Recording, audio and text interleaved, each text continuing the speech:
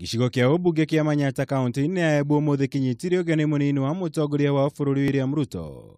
Igongona ria kuruguria kigina kia mahuthiro mwanya mwanya university-ini ya Embu ari gitumi kinene hari icera ria Ruto umuthi kaunti-ini ino. Na kuona meharĩrĩria ma igeranio cia kĩbũrũri mathiĩte na mbere kũnyita thing'a guothe bũrũri-inĩ mbere ya igeranio icio kwambĩrĩria kiumia gĩũkĩte.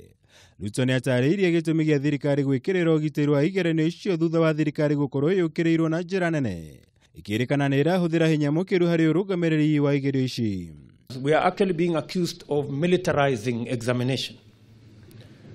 But it is because we have attached an undue and unnecessary high price on passing exams that it defines whether you are a failure or you are a success in your country. That is not right.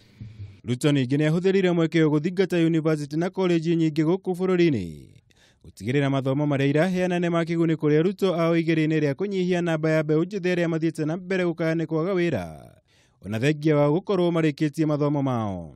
The focus for our education system should not be passage of exams. The focus should be acquisition of knowledge, acquisition of skills, and acquisition of competencies. A university should be ashamed that their graduate is roasting maize by the roadside. And if they are not, then there is something wrong.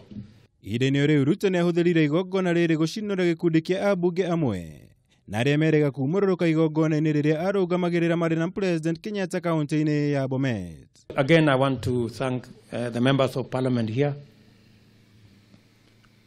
who accepted not to make statements.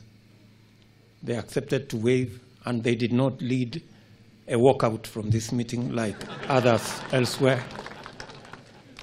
It demonstrates the maturity of these leaders. Maya magithiaga na mbere kanjũ ya magavana nĩrutĩte mũrũgamo wayo harĩ ndereti ĩgiĩ kura ya mawoni makiuga no nginya ĩrongoreirio kũguna Wanjiku.